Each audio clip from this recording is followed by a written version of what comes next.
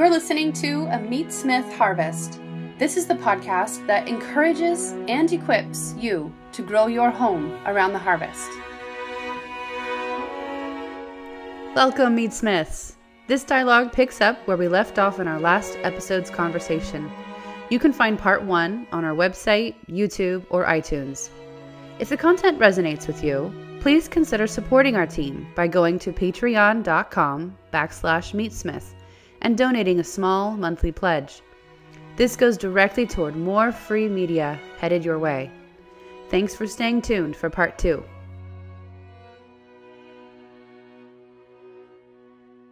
Cool, well, let's get to the butchery. Okay. Because we should. Okay. And we're running out of time. I mean, we're never out of time, I guess. But we wanted to try to tackle butchery proper. Did you have something in La Rue's Gastronomique to start us off? Oh, or was I that don't more know. Cookery related? Well, just the wonderful fact that I looked up sheep, thinking that was the more generic term. Uh-huh. And under sheep, all it said was, see mutton. And then you go to mutton, and it's 6. Oh my gosh. Whoa. Many, many pages. Oh my gosh. So it is 13 pages in the culinary French dictionary on mutton. That's so cool. Mouton. Because mutton is so good. And this is probably a, let's see, they probably aren't talking about, I don't know. Well, I don't want to read this while we're talking. But anyway. We're both like... I know, it's super interesting. It's super fun. Hang on, everybody. Yeah. Let's go look this up. Mutton is so wonderful. It's so delicious. Yeah. And it's darker. It's believed to be a little more digestible, though this depends on the cut, according to La Rue's Gastronomique. Uh-huh. You know, we do have for a visual demo, we have a quartering video in our membership. Yeah. So if you get real interested in seeing how Brandon likes to divide it up, just like a 20-minute video in there.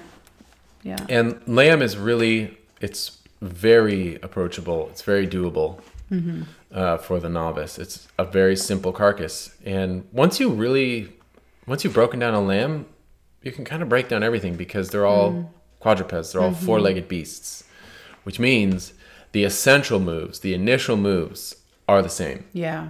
Can be the same on all of them. So I frequently quarter lambs and pigs the exact same way. Yeah. It's kind of easier to see too because it's a smaller animal. Yeah. So it's almost formulaic, or it can be. You know, you can get as fancy as you want with it, but it can be just very... It's very simple. Yeah. And then the cool thing about lamb is once you've quartered it, those quarters just about fit in your oven. Like you could just call it a day. Yeah. And you're good because that's how wonderful lamb is. That's what I love about British lamb butchery. So from the slaughterhouse, and this is a trick that you can do too, in order to facilitate simple butchery on a smaller animal and to suggest the way it ought to be cooked, the butcher slaughterman, the British slaughterman, they tuck the front legs up close to the neck. And you can do this with a piece of butcher's twine. Where they take off the pin bones, so you've just got the front shanks, and then you can only do this while the lamb is after the lamb has been freshly gutted, before rigor mortis sets in and everything is stiff. And then you can't do this. But while it's still loosey-goosey, you tie around the back neck and then around the front shanks, and you tighten that, and it pulls the shanks up way tight. And the effect is that you can leave the shank on the shoulder. You could basically just leave the shoulder whole as its own quarter, and it'll fit in your oven. Whereas if you don't do that, the shanks and front legs are straight out, and it's just this one arm bone sticking way out on your shoulder roast, and it won't fit in your oven. Yeah. It's kind of annoying. So it's a great move. I'd say do it. That's cool. So if you can quarter a sheep, then you can butcher everything else. And if you can quarter a sheep, you also can stop. Like you could probably just stop cutting and you're good to go. Yeah. Because those are proper sized cuts.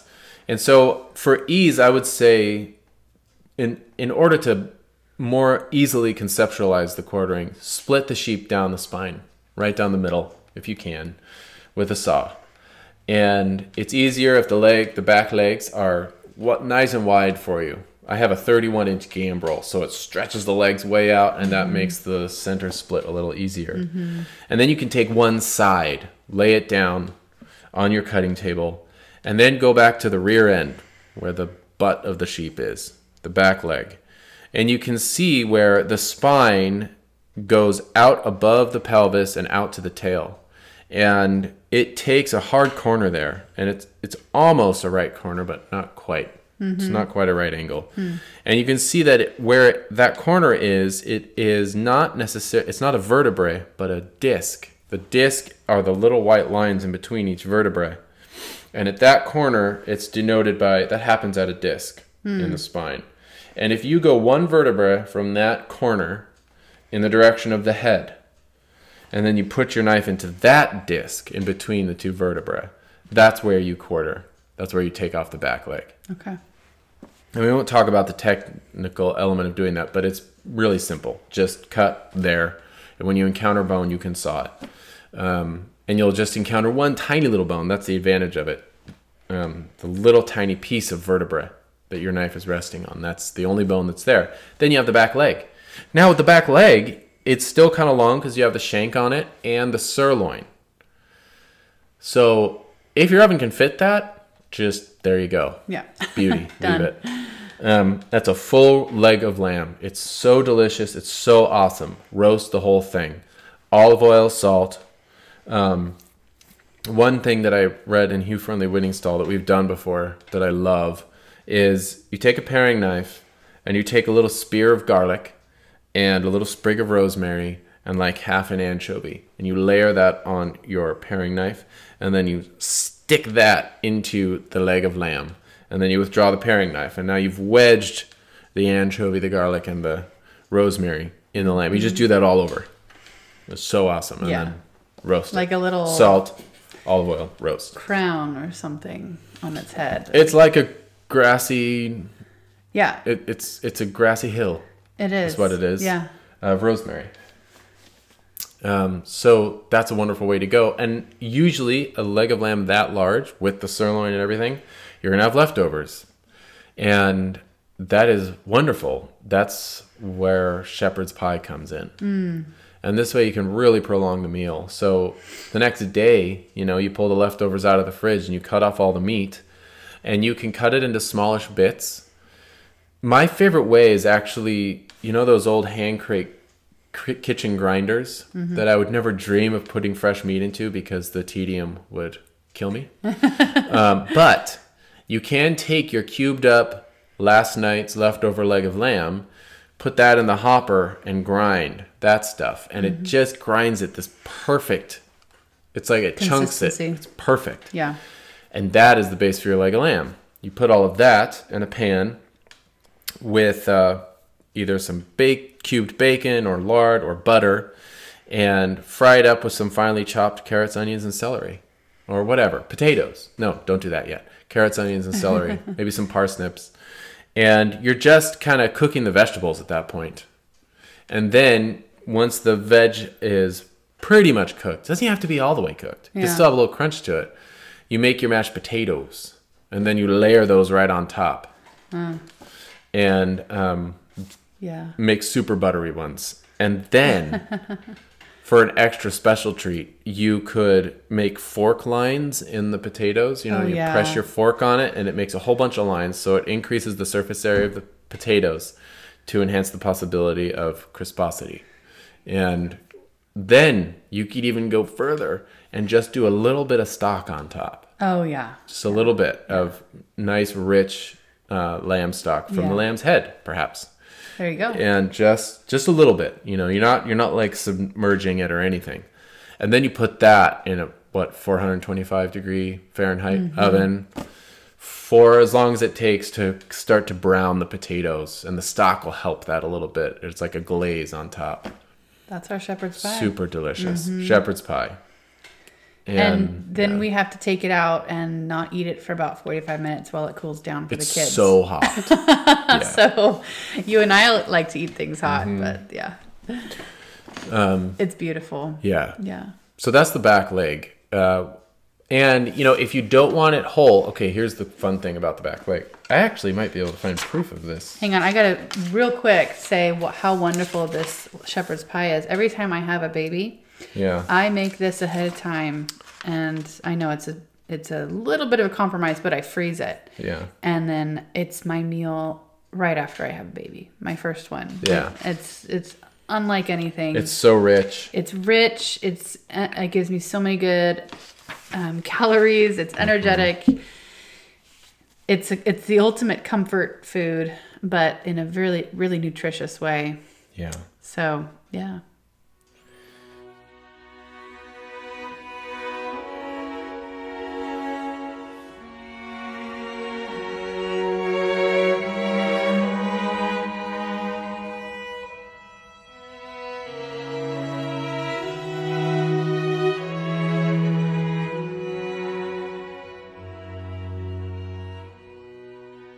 This is so cool. I'm looking at the proof of what I'm about to say right now, but it wouldn't make sense to show you. When you're standing in front of your long leg of lamb with shank, with leg where the femur is, and with sirloin where the pelvis is. Yeah, that can be like 2.5 feet long. Yeah, that would be a real big lamb. Okay. I think. Too It can be big. It can be too big for your oven. Yeah. Now you could divide that into 3 parts, and there are specific places to do that, but there also aren't. Like every Western culture, at least, has done it differently. Yes. And I'm looking at it right now. Oh, okay. And La Russe Gastronomique. They have got the English, the American, and the French. Oh, neat. So the French, naturally, they're tempted to magnanimity in feasting, and so they'll even leave the loin attached. Oh my gosh, look at that thing. The T-bones, right? So the small of the back attached to the full leg, and that's the Baron d'Agneau. Can I, here, hang on, watch, wait, put it on your lap. I'm going to do this. Oh. Okay, because then we can, that one? That's the French. Yeah. That is the Baron. The Baron. It's huge. That's the loin. That's where the T-bones are. That's both legs coming off the back. Yeah. So that is half the lamb. That's how big that roast is. Wow, yeah. So that's allowed. Okay. That's one thing that's allowed. So this is the English. I love the English over here. Oh, okay, yeah. Here's the back of your leg. Here's the full leg. Pretty much cut at the same, well, sort of, almost, the same spot that we were talking about. This is a little further back. But then even with that, they take it and they cut it right there. If you can see with my finger. That's what that is. Shank end. Shank end. Huh. So the actual patella, the kneecap, is way down here. Yeah. That's what we call a lamb shank. Right. The British just leave the back end of the leg of lamb. In the American way to cut a leg, they've basically cut the leg of lamb in half. Yeah. So that's the shank end. I've also heard it called the lamb Henry. Henry. I don't know who Henry is. Probably a king. And then this is the rest of the leg. They call that the fillet of leg. It's, there's the other half. See, it would go right there. Yeah. So that is completely different than how we do it in America, but utterly allowed. Like, you can just do that. It's quite appropriate. It's a great way. And if you were just to guess how to cut up the back of a leg, you would accidentally either do the British or the American or the French way. And what is this American way? They don't show it very well here. Okay. It's not very clear to me. Okay. They make leg steaks out of it, which I think is very silly. I've never liked that. A French leg, that's right at the pelvis. Their division is not quite at the vertebrae. That's where I'm talking. To make the division for the back leg. They're doing it way up here, which is more standard. That's not uncommon. Well, you probably run into some differences in breed at this point too, right? Like different breeds lend themselves to different points of cut, I would guess. Yeah, and it is neat. I do like, they didn't show it in the other ones, but on the American one, you can see they French the tip of the shank. Uh-huh. Oh, yeah. That's cute. And that's to help you carve it. Okay. So if you've ever seen those little paper crowns. I'll set myself back up here again. Uh-huh. There we go. Yeah. The little paper crowns on a Frenched shank. Oh, yes. So if you leave the shank bone sticking out, you don't leave it that way. You cut the meat off of it. Yeah. And then you roast it. And then when they pull it out, they put that little paper crown on it. Uh-huh. It looks really cool. Yeah. But that's so you can hold it, because the bone is crazy hot. Yeah. And it rests. You let the leg of lamb rest for 30 minutes at least. Let it rest before you cut it. Yeah. And then you can hold that, and you can carve off of that leg. Okay. It's practical. Yeah. And beautiful. Yeah. Neat. So I think that's the back leg. Yeah. The back leg is just too suggestive of a large feast. It lends itself to that. So I never really butterfly it into little tiny, I never seam it out into a bottom round, top round. I have round, knuckle. It's silly. They're so tiny. Mm-hmm. I'm never feeding tininess. I'm tiny. Yeah. It's like we need to eat a lot. So large, big cuts. Yeah. And that's what the leg of lamb represents to me. Yeah.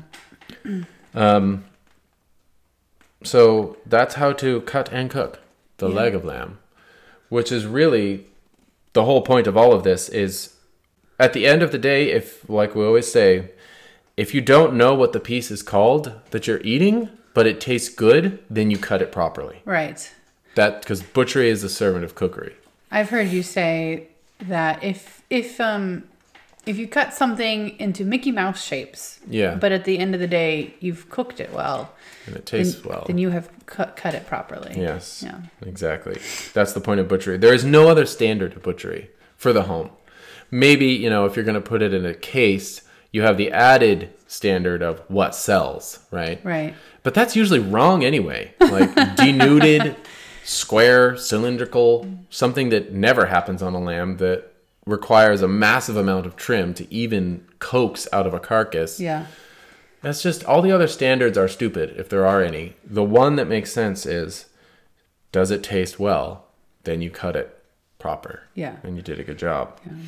So, to that end, can you, I guess we're talking about something we've already covered, but the point, your guiding tool or framework is how a carcass has moved during its life, and that will dictate where you cut in its death. Right. Like what's been used, and right. What's maybe more fatty. Yeah, and that is all implicit in where we quarter the animal. Right. The quartering step is not arbitrary. They're not arbitrary markers. We took the leg off, the back leg off at that point that I described, because that separates all of the muscles that articulate that big limb and support the weight of the animal. It separates them from the muscles of the spine, which do nothing. They are therefore tender. The long muscle on the spine is pan-friable, hot and fast. It doesn't need prolonged cooking to become chewable. It already is. In fact, it makes an excellent carpaccio or tartare. Okay. That's true. Whereas the back leg, well, that would also make a good carpaccio. But that's why I don't like lamb steaks. I don't like flash, hot, quick frying of the back leg, because that musculature has more collagen. It's more tough. It gets more exercise from the lamb, launching it over your fence for greener grass. It's not suited to pan frying in my mind, because it will remain chewy. Now, you could unknit the whole back leg and you will find tender muscles, but then you have a mountain of silver skin and trim and fat. And that's fine if you can use it all. But that's a whole nother step. Now you're making stock out of all your silver skin and collagen and fat, which I guess works. For me, I don't have time for it. And it is no compromise at all. Quite the opposite. To just cook the whole back leg, complete with all of those flavor enhancing, different diversity, that's a little redundant, of textures. Yeah. going on. Well, we've always said in our household it's easier to cook for 8 people than it is to cook for 2 people. Right. Especially when you're dealing with whole carcasses. Yeah. Yeah. So the physiology of these carcasses of quadrupeds is what determines where we quarter. We've separated the back leg from the musculature on the spine, which is tender. The musculature on the back leg is tough. And then you get up to the front shoulder. Again, articulating the neck up and down all day. Walking with that front leg makes all of that musculature tough, knitted and separated by very tough fascia and ligaments and tendons and collagen, all of which needs low and slow cooking to break it down so that you're not just nibbling on gristle the whole time. A young enough lamb shoulder is very roastable, actually. And you can roast it hot and fast if it's young enough, because again, it's a matter of exercise and use. It's only been using those muscles for like 8 months, so they aren't tough yet. The cool thing about older sheeps and muttons is they tend to get super fat, and this really distinguishes them from goats. Goats are lean. Sheeps are fatties, and they can put on a lot of subcutaneous fat. What that means is if you have a ewe, you can roast everything. So this simplifies your cooking big time, because everything has an inch of fat on it. And if that is the case, nothing will be dry if you roast it. So we just recently had this, I can't remember if I don't know if I took a picture of it or not, but a lamb neck from a couple ewes that I slaughtered recently. The farmer generously gave us a lamb neck, which is like my favorite cut on the whole carcass. They're all my favorite, but especially the neck. And it was huge. A little more your favorite. Bigger than my head, the circumference, and had 2.5 inches of fat around the whole neck. Yeah. Lambs put it on up there, you know, especially rams, where they're bearing the weight of their horns and they're developing to fight. I feel like their testosterone just backs it on up on the shoulder and the neck. But so a huge 1.5 inches of fat. I took a whole bulb, clove, multiple bulbs of garlic, cut it in half, put it in a pot, lamb neck, salt, like just a slosh of white wine. I can't remember if I did anything else. That might have been it. It was almost dry in there. Yeah, just a little slosh at the bottom. We're talking like 1/2 inch. Yeah. And then lid in a 300-degree oven for roughly all day. And it was amazing because all of that fat, even though it's a super tough cut, all that fat just melts and becomes a braising liquid and breaks down the tough neck. It was so good. Yeah. And though it's fun to cook with lots of fat on your cuts, untrimmed, leave it on, please. Because in that long roasting process, when you get towards the end, you can add root vegetables. You can add potatoes or parsnips or onions even. Just open the lid, throw in a bunch of chopped vegetables and put it back in the oven. And now it's cooking in that medium, the dripping from the roast lamb neck. Yeah. So really delicious. And that's all part of just the rationale that breaks down the carcass of a lamb. The hunt is up. How many people do you know you would say truly share your back to the land values? Or your passion for home-scale craft meat curing? Or simply love the multifaceted beauty of a good meal as obsessively as you do? Maybe a handful? At farmsteadmeatsmith.com, we've created an online community of hundreds of omnivores from around the world and a platform for them to learn from and inspire one another. In addition to our major semi-annual hands-on educational event, The Family Pig, here at our Pacific Northwest homestead, over at farmsteadmeatsmith.com, we host a purely digital membership program with an archive of film and textual resources years deep now, for you to dive deeper into your food journey with.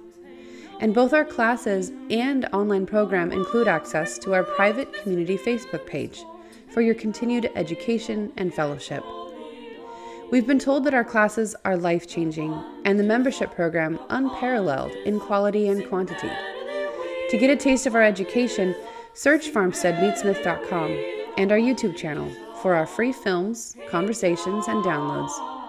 Explore how we and other meatsmiths across the globe may best come alongside you, putting the knife in your hand, article by article, and comment thread by comment thread, and can support you in building your home around the harvest. Please head to farmsteadmeatsmith.com today. Basically, the only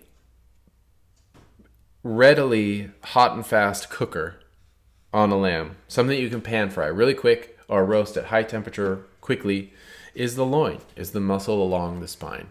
The tenderloin is so small on lambs, it almost doesn't count. It's like, it's a nothing. So I usually just leave it on there. If I'm going to do lamb chops, it'll be on the loin chops. Little mini T-bones, basically. So when it comes to that shoulder, this is the other step of quartering. You could break it at a couple different spots. You could remove it. You could pick the end of the sternum. That's an easy one, and that works just fine. Go to the end of the sternum and follow with your knife the rib that goes to the end of the sternum. And now you're just in between those two ribs, whatever they may be. It'll probably be the 6th and the 7th, and that's fine. And then you go right up to where it meets at the spine. And then you can saw through the spine and then finish your cut down, and now you've got the shoulder quarter. And if you did that neat trick of binding the front shank up, you're done. That's your shoulder roast. Yeah. If you wanted to make it a little smaller, a little more manageable, go to the bottom of the shank, and just below that will be the brisket, the chest bone, the sternum. Cut the sternum off. Now it's almost a square roast. Cut the neck off. Now it really is more small, and it'll fit a little easier. And you can braise that, or you can slow roast it. And if it's a fat enough lamb, again, it'll have a nice fat covering, and you can just slow roast it without worrying about it drying out. But, it's so versatile. The shanks are wonderful. We've braised those. I like a beer braise on the lamb shanks. A little stock and some beer. Low and slow. No rolling bubbles, just some simmers.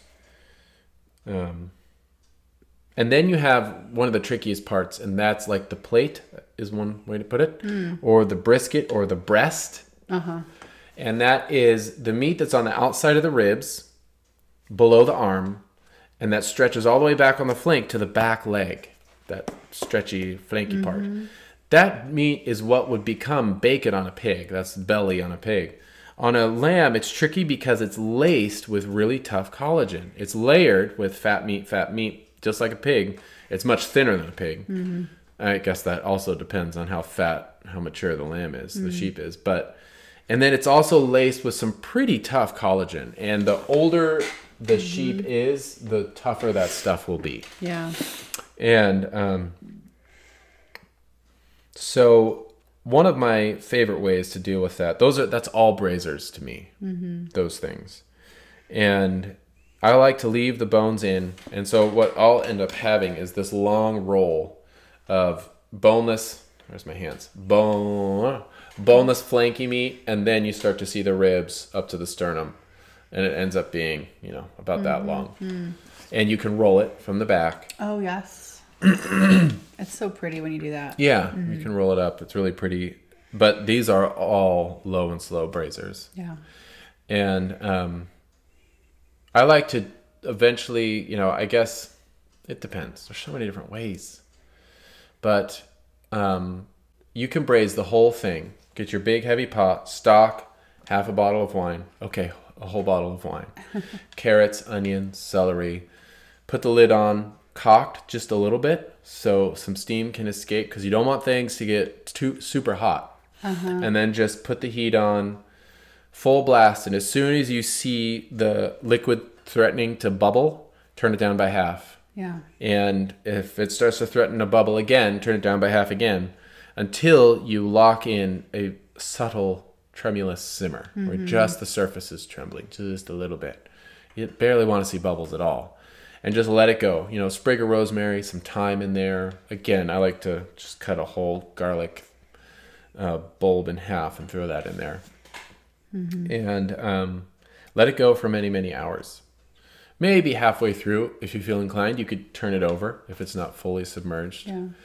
And it's a wonderful braise.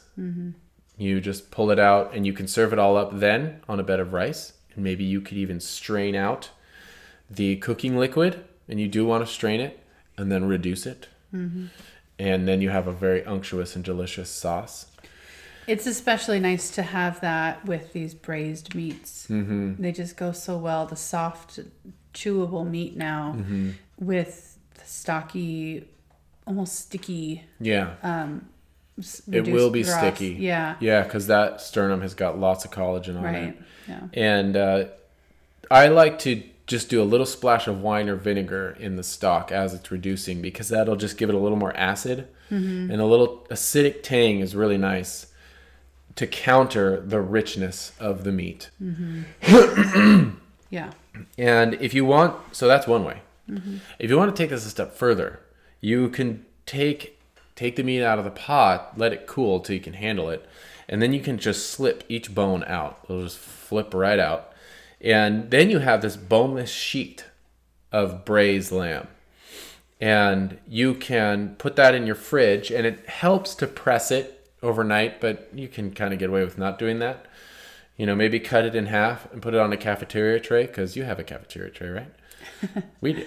And then put another cafeteria tray on top with like a mason jar quart of water. So it's weighted. And then the next day for dinner, you can take it all out, cut the boneless braised flank into strips, like that big, and like 1 by 6 inch strips or something. And then dredge them in flavored flour and basically deep fry them in butter. Just hot, fast, in a bunch of butter, and you'll get a nice browning. And so what you have is this deep fried braised meat, and it's really good. Oh my gosh. It's a Frenchy thing. Or Belgium? I can't remember. Yeah. Okay. Really nice. Neat. That's one way to deal with the tough. And that's what I think about when I think of butchering a lamb. Yeah. Are those things. We haven't even mentioned chops. Those are a thing. You know what they are. You can get chops. I would say, and I wanted to say tartare, how to do the tartare. Oh, okay. So now I guess we're going to the cookery of the loin. Okay. You could just look at the vertebrae with your eyeballs and make each chop the width of a vertebrae. That's the way to go. Which basically means you cut all the meat away to the thickness of a vertebrae, and then you put the vertebra so it's resting solidly on the table, and you chop it with your cleaver or your campsite hatchet. And that's a chop. Hot and fast on those. Now, if it is a ewe or an older sheep, you know, like when you're pushing 3 years old, there will be some exterior, the fell muscle, which is just under the skin. That'll be kind of tough. And after pan frying, it won't quite be tender. It'll still be a little chewy. Doesn't really bother me, but if you wanted to, you could take your loin after having cut off the flank and the brisket that we just talked about, and you could peel that silver skin off the top. And it only if it's an old sheet. And you would notice that. It would be a little more tender on the chop end. So that's one thing. And you just go all the way down the line and you'll get, what is it? If you quarter it where I told you to, you'll get 6 loin chops and 8 rib chops per side. And that's great. If you don't want to do that, then you would, with your knife, take the whole loin out as you would the backstrap of a deer. Just go right down along the spine, and you're basically peeling out. Use your hands too. It's very seamable. You could almost strip it out just by hand once you get it started with the knife. And then you'll have this long, boneless, lean and tender loin meat. And if you want to be super cool, you could make tartare. Yes. Or carpaccio. I don't know what the technical word is, but it's so good. And it's one of those things where please don't over season it. You just want to have, yes, which means that's true. If you're keeping it simple, keep it pure. So really good olive oil. Like, don't just get the crappy stuff. Spend a little money on the olive oil, please. And even some nice salt. And take the whole boneless loin and then put your knife on it, but perpendicular to the length of the loin. So the loin's like this. You're holding it on the table. You got your knife and scrape. Scrape, scrape, scrape. And basically scrape it until the whole loin is gone. And what will remain are the few collagen fascia strips that are in the loin. They're few and they're tender. But those will, even by this process of scraping, and all of the meat will be balling up on your knife, and you can wipe it off into a bowl or something as you go. And you're just scraping all the meat off. And that meat it's completely almost disintegrated. It's not, there's no chunks. It's not finely chopped. It's more than that. It's not even ground. It's like something. It's deconstructed. Yeah. And you're scraping it off. It is altered. It's so good. Yeah. And just some really wonderful nutty olive oil, some flaky salt, maybe some capers. Right. But only maybe. Yeah. Maybe a squeeze of lemon. Okay. Only a squeeze of lemon with olive oil and salt. Oh, okay, but so good. What we mean by simple is when you're going to go for carpaccio, don't get ingredients that are actually kind of an apology for the fact that you're doing carpaccio. Right. People, I've seen that on a professional level do it, and they're like, okay, we're going to do carpaccio, and we're going to get these crazy flavored olive oils to go with it, and so much, and they pack all these extra superfluous ingredients that they think will entice someone to eat this carpaccio because it is different, and then they end up not tasting the carpaccio. You taste not the lamb. You don't taste the lamb. Raw meat is very mild. Yeah. It doesn't have the aid of cooking with browns it, caramelizes it, and just makes it rich and punchy. None of that. It's really mild and it's easy. It's really easy to overpower it. So salt it sufficiently. Don't be, because that's the one thing. Salt won't overcome it. It will only lift it up. Salt is a servant. It lifts things up. Yeah. And then just a little bit of olive oil. A little bit of squeeze of lemon. Maybe. Little. And it's so good. So on a really mild cracker or crostini or something. It's meant to be simple. You know, that word, you started talking about that and you said it's simple. That word has taken on a new meaning for me, and I don't think I've told you this before, but yesterday I was reading Thomas Aquinas calls God simple. Okay, and that's a little mind-blowing. Yeah. Because you think, no, God's this big, amazing, crazy, not contingent, blowing our mind kind of thing. Yeah. Being, I should say, or maybe non-being. I don't know, ground of being. God is not disintegrated. There's an integrity, and that's what we mean by simple. And I think you can extrapolate that to anything, including cooking. Yeah. But keeping things simple, because we in our culture, that word sometimes means dumb, or that person's simple. It's kind of an insult. Yeah. But simple, the simplicity of something is actually referring to its unity. It's integrity. Yeah. Yeah, as a whole thing. It's not divided. Yeah. It's consistent, right? Like what you want is simple gold. You want pure gold. You don't want a mock complex gold. Yeah, or like some other metal that's been like covered in gold. Like that's not simple and that's not as valuable. But anyway, it's a tangent, but keep your lamb simple. Do. Yeah. Yeah. Don't dilute it with complexity. Yeah. I think that was all I really had. I just kind of let you go there for a little bit. Yeah. We didn't even talk about offal. We could. I mean, we have in the past. Lamb offal.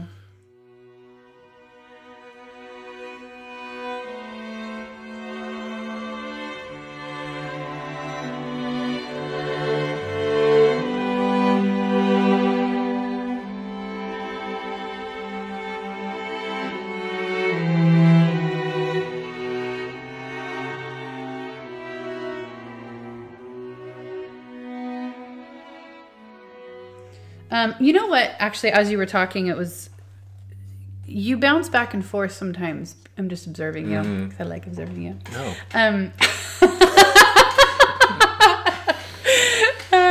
Well, excuse me. Moving on. That you bounce back and forth sometimes between just kind of this off the cuff, like instinctual approach to cutting. And then sometimes, and I guess I mean kind of casual. But then sometimes you're very rigid about something. Yeah. And that takes time, but it also takes trusting yourself. But it also, what am I trying to say? You're very observant.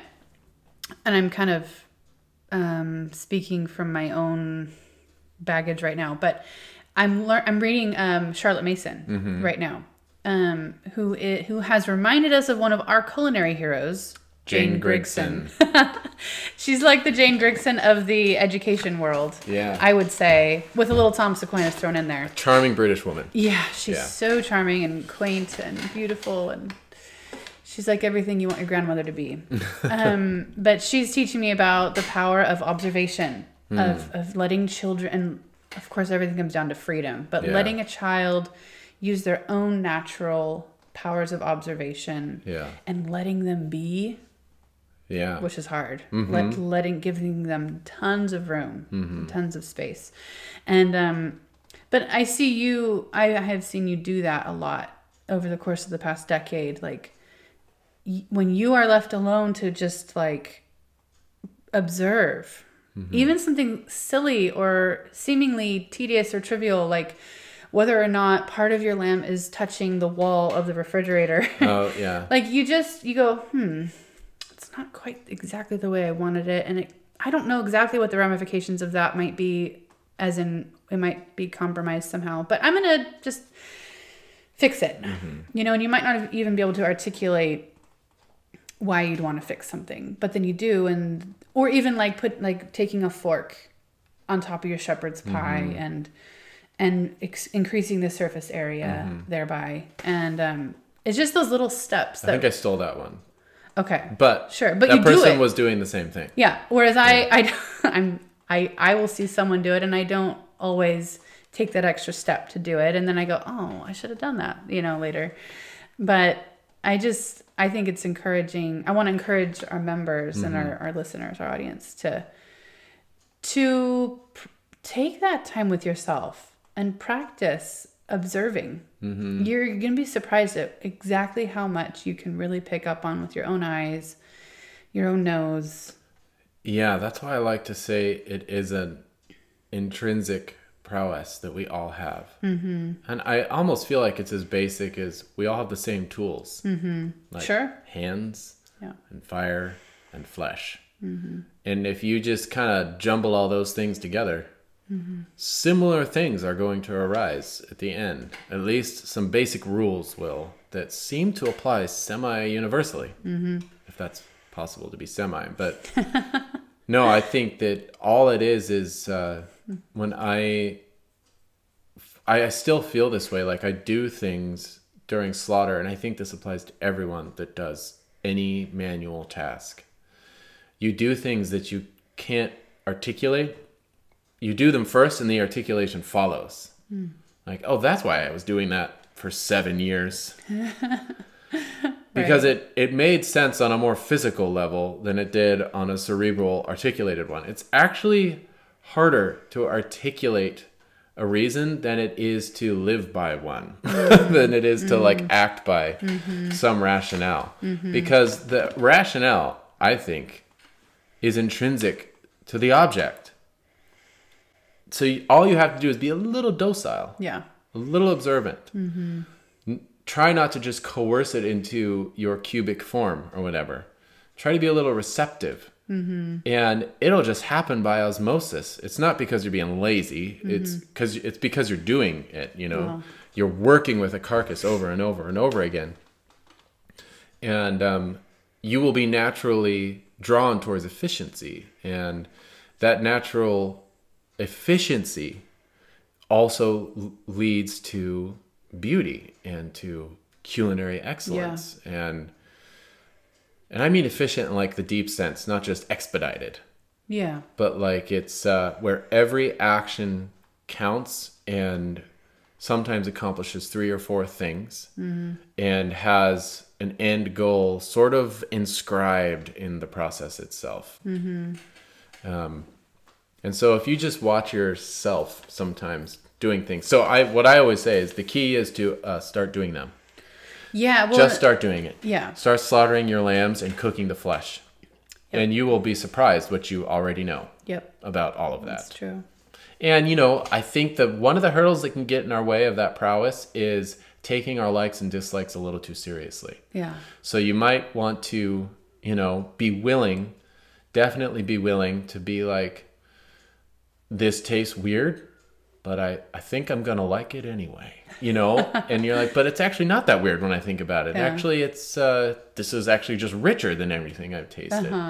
And I only need to have like 5 bites and or maybe I need something tangy in order to eat more. So we should ferment some vegetables or something or get some sauerkraut out. But I think it can all be, it's too easy to get hung up on preference, Yeah. There's too much fat. Yeah. I don't like fat. Yeah. Like, well, you don't really know that. Don't take it too seriously. Yeah. Yeah. Don't take yourself too seriously. Especially since the lamb, like the yield is fatty. Yeah. If you're docile to the yield, you will be enriched. You'll be enriched for sure. Yeah. Well, thanks for joining me today. My pleasure. Yeah. Thank you, Meatsmiths, for joining us and giving us your attention. And I've got nothing else more to say. We love doing this, and thanks for listening to us on a weekly basis. And hopefully we can see you at one of our classes someday or online in our membership program. Or we haven't been too good about getting inside the comment boxes on the YouTube. But we do actually see a lot of the comments. We're just not good at answering back. I try to, but thanks for engaging as much as you can. And I got to put more, I have to allocate my time to the membership. Yeah. Well, I get to. It's pretty great. But we love seeing, sometimes we do get to answer those questions actually, anyway. Well, and we have the family pig coming up in June. Go to farmsteadmeatsmith.com and look up upcoming classes. I think it's under the harvest or something. Actually, we moved it. It's on the main nav bar. It says the family pig. It says the family pig, yeah. Click there on. Yeah. And you will see what the family pig is all about. Yeah. That's coming in June. We haven't posted any more classes, but we should have more coming in the fall. Yeah. Yeah, the June I think will be it for this part of the year until, probably October, November. Yeah. So because you see the pigs must grow. Yeah, and we are going on the porks. We're going on vacation in June, so we're not even going to get right. pigs until July, which means we're going to have a late family pigs later in 2019. Like 5 days later. Well, yeah, there's lots of contingencies there. Yeah. Like when you can get the pigs and stuff. No, actually, we're going on vacation 4th of July, so it won't even be till anyway. Yeah. I don't have to talk about scheduling to our listeners. That's boring. But also, do check out the Meatsmith membership. Yes. It's open. That's the Registration is open. And we're working with a local but incredibly famous filmmaker. Famous in the sense that I don't think people know his name, but if you have seen anything on the YouTube machine, he's probably been a part of it. Yeah. Some pretty awesome stuff. And so he's working with us to create more Meatsmith videos. Yeah. For our membership. Yeah. More winsome and earnest instruction in home harvesting. We'll release more of that when they're actually being released, but it's probably only a couple weeks away. Yeah. That we'll be starting, or even when this episode is aired, I'm hoping we can start adding it in April. Yeah. So cool. Thanks again, everyone. Have a good Easter, and and Divine Mercy Sunday. Let's see you Divine Mercy Sunday if you're in the Pacific Northwest. Okay, take care. Bye.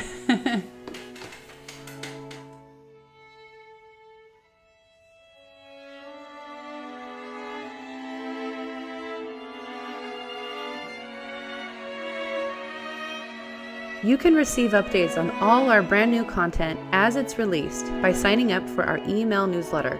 Free download of Brandon's thoughts on meat cookery included. Go to farmsteadmeatsmith.com and sign up on the homepage. Thanks again for listening, and keep in touch.